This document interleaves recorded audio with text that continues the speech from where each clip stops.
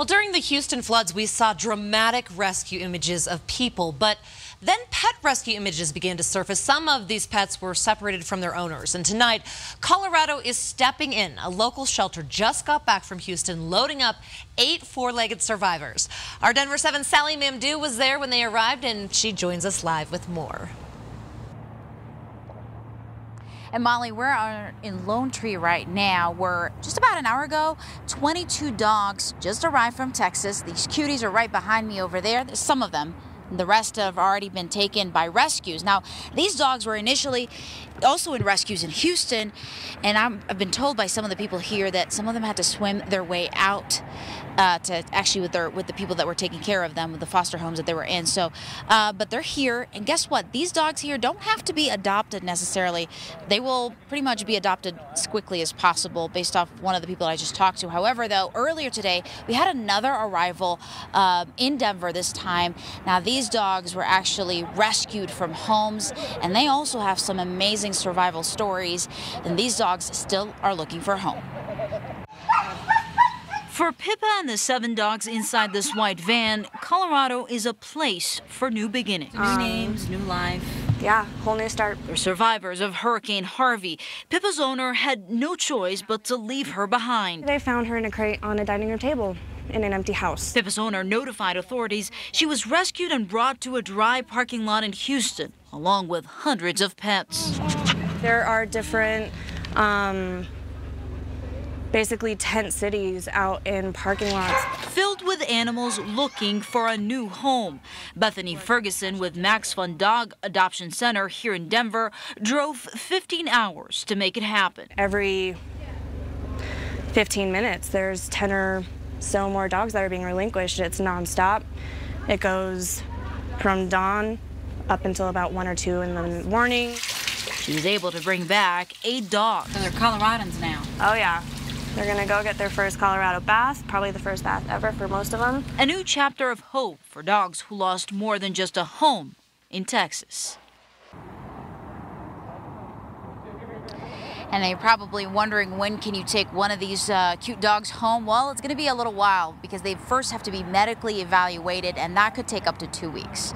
We are live in Lone Tree. Sally Mamdou, Denver 7. That was my question. Thanks so much, Sally. And if you are interested in donating supplies or money to the relief effort, you can find a list of charities right now on thedenverchannel.com. Right now, a statewide manhunt is underway for a convicted felon. Mauricio Venzer Gonzalez is wanted in connection with Thursday's Amber Alert. He's accused of taking a mom and her toddler to Pueblo. Good thing they are safe tonight. Gonzalez was last seen at an RTD light rail station off Evans. If you see him, call police right away. A man in Aurora is literally sick of his apartment, and tonight he's waiting for an answer from the complex that he says won't fix his problem. David Wilson called Denver 7 about the sewer gas coming from his bathroom. He says management at the Park Place Apartments is not fixing it. Now he feels trapped because he cannot afford to break his lease. Rotten eggs, bro. This is what's been causing me to be sick. And the property manager don't want to do anything about it. The city of Aurora did issue a violation to the apartment complex, but the complex still hasn't done anything about the issue. 4 days, that is, after our original story aired. We will continue to press for more answers once the holiday weekend is over. Just ahead of 10, a discovery 66 million years old, and it was found right here in the Denver suburbs. And we're inspiring you on this Sunday. We're going to introduce you to a local woman serving those with disabilities using horses. I do it, number one, because I see the healing power of the horses here. We'll introduce you to this week's 7 Everyday Hero next. Plus, get your dental work done for free, where a local dentist is offering free care on Labor Day. We're keeping track of the Triceratops discovery in Thornton. This is really cool. Teams have been working all weekend. Let's take you to the lab at the Museum of Nature and Science in Denver. It is not a full skeleton yet, only about 20 to 25 bones, including a rib and some vertebrae. Volunteers, though, they are working to clean up the finds, about 66 million years old, and the Triceratops excitement is still very strong. It's not every day that you truly find a fossil in your backyard, so that's exciting. And also, finding a Triceratops along the Front Range is pretty exciting too. As I was telling you, my mom does this kind of work. That's so cool. It is cool. And this was found during the construction of a new public safety building in Thornton, and the goal is to put the bones together, put them on display at the museum. I asked him what you had to do to be able to do that. He said you have to be smart, so yeah. All right, well, Winston Churchill once said, there's something about the outside of a horse that's good for the inside of a man. Horse therapy has proven to work wonders for people facing challenges. And as Mitch Jelniker reports, this week's 7 Everyday Hero uses horses to help heal humans.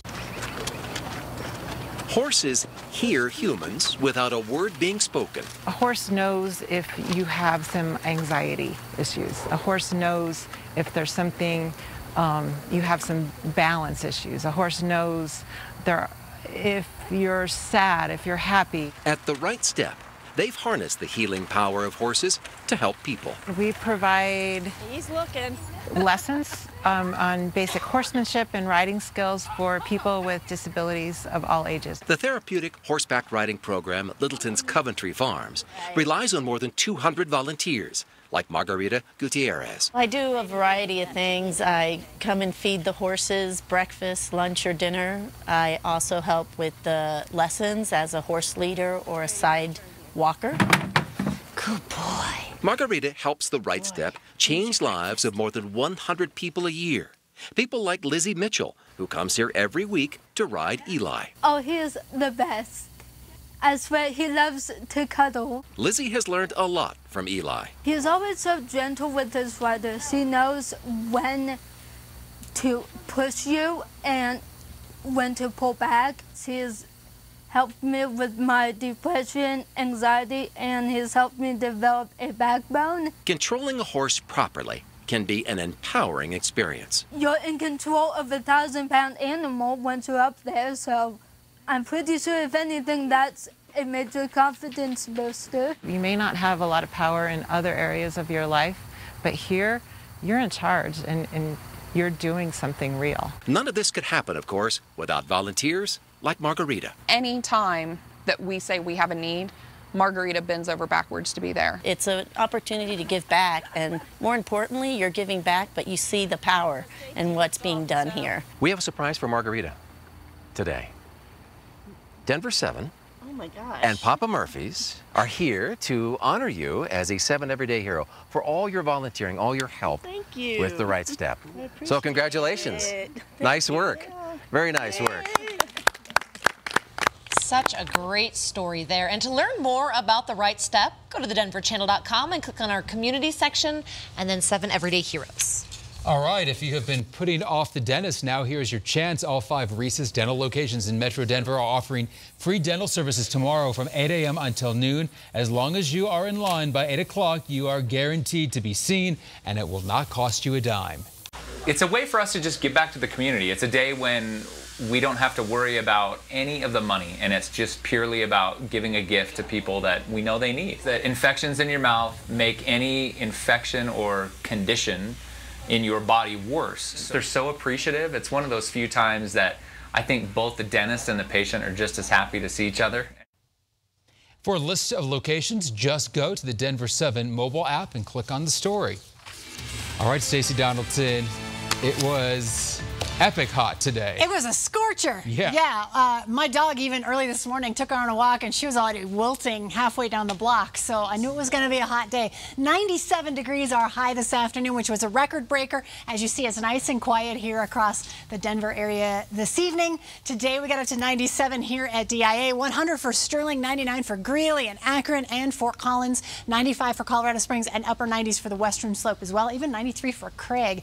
Now, haze and smoke has been in the atmosphere for us for the last couple of days from the fires that are off to our west and to our north. Now, our winds are going to change a little bit more in through tonight and tomorrow as cooler air moves our way, so more smoke will move in. I really think you'll notice lower visibilities as it makes its way through the state. It'll be warm again tomorrow, but highs right around 90 degrees instead of closer to 100 like we had today. And then 60s and 70s will be moving in for highs as we go into Tuesday. So be prepared for a cold front. It's going to dramatically change things for us. 73 right now in Aurora, 68 for Highlands Ranch, still 78 in Boulder right now, and 70 for Arvada. As for rain, It's been very quiet across the state. Here in Denver, we didn't see any showers today. It was dry. It was very hot.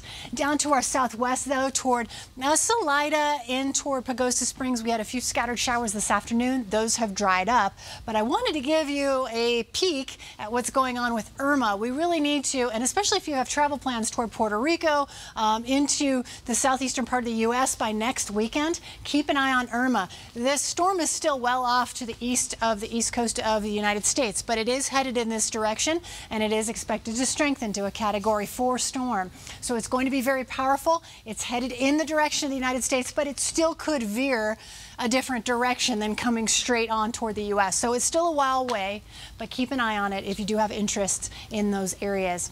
As for our lows tonight here, we have 50s and 60s expected around the Denver area, 58 for Fort Collins, 57 for Byers, and 57 for Castle Rock. Our forecast tonight, 60 degrees here in Denver with partly cloudy skies, and our hour-by-hour forecast drops us into the 60s once we get to the early morning hours. So as you head out the door tomorrow morning, if you're not sleeping in for the holiday, 65 degrees at 7 a.m. And then we'll be back up in the upper 80s and low 90s tomorrow afternoon with partly cloudy skies. Our emoji forecast, 74 by 9 a.m., 86 by noon, and we'll have 90 by 3 o'clock in the afternoon. So it'll be a warm one for us. But as you see here on our highs tomorrow, we'll have highs right around 90 degrees from Greeley to Boulder to Fort Collins with a slight chance for scattered afternoon thunderstorms. I don't think we'll see many of them.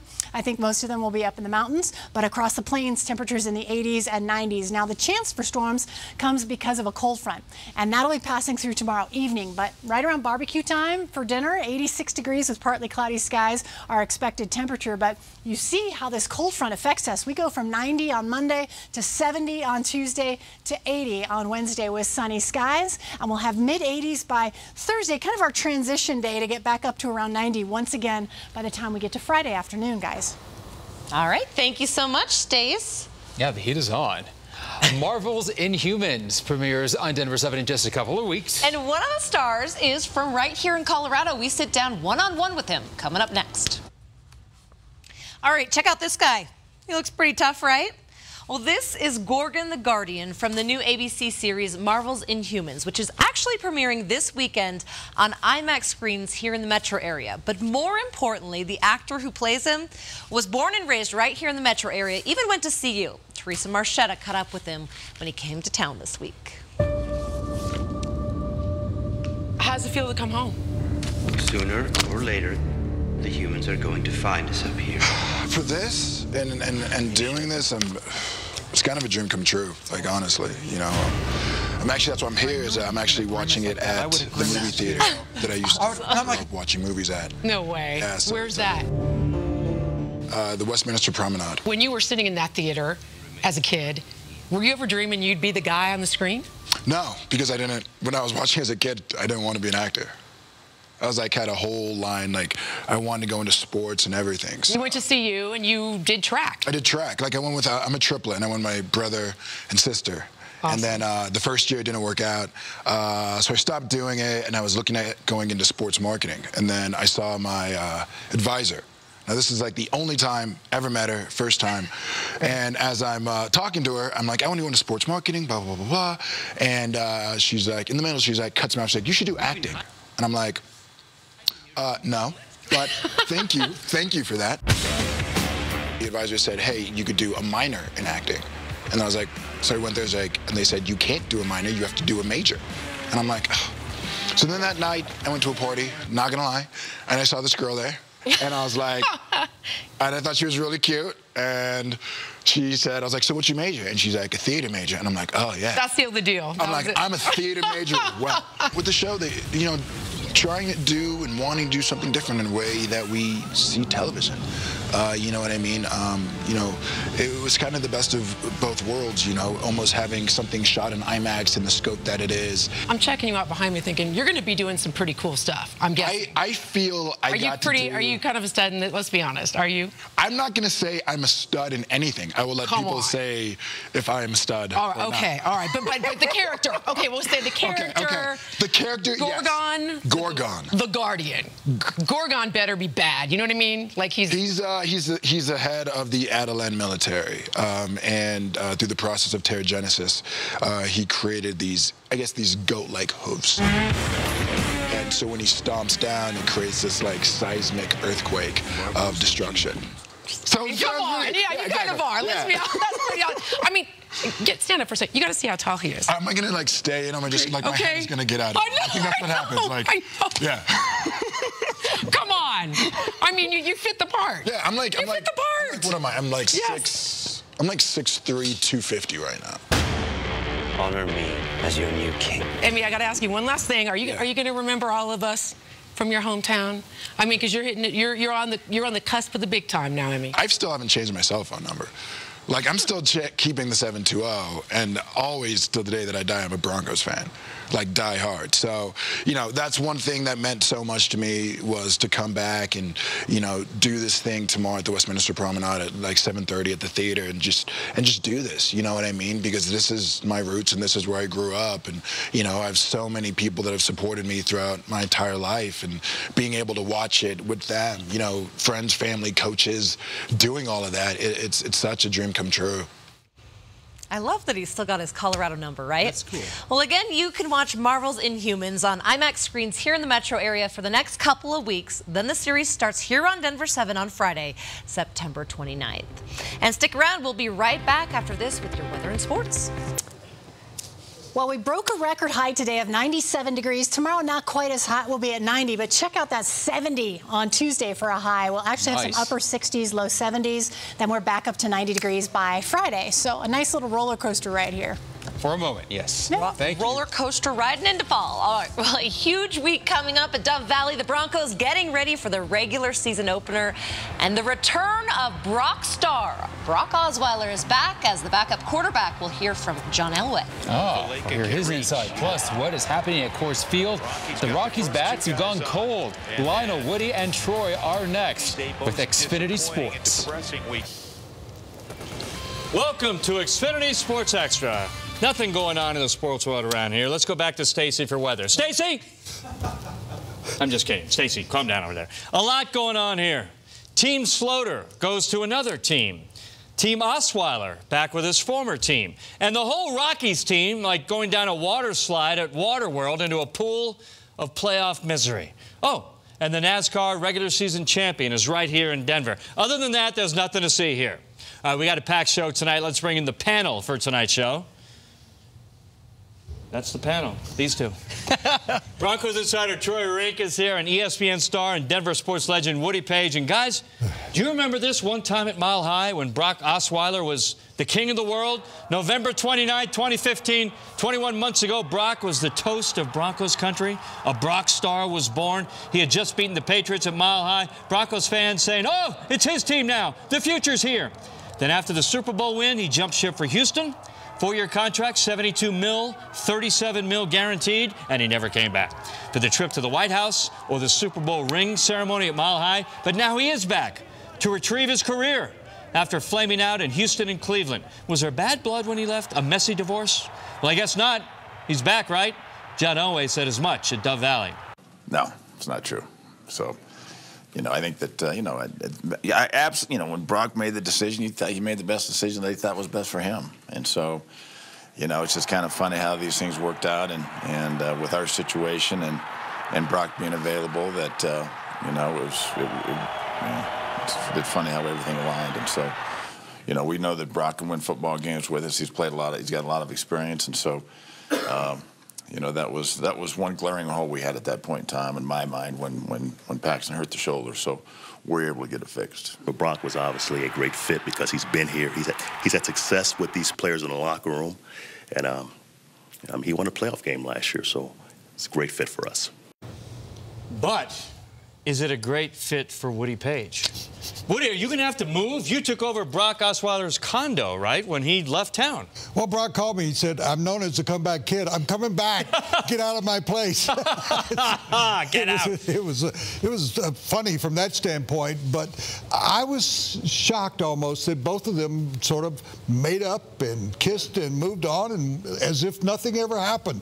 And I was a bit surprised, but when you consider the price that they got him at, that even if it doesn't work out, if they in a month from now, if they're not happy with the way that Brock is progressing here again. If he hasn't had rehab in football, as Elway pointed out, then they can cut him, and it's not that big a loss, really, in terms of money. It's not $37 million that two other teams have paid him over the last 18 months. Right. So, Troy, they get a veteran backup who's won games here in Denver, who knows McCoy's system for under $1 million right now.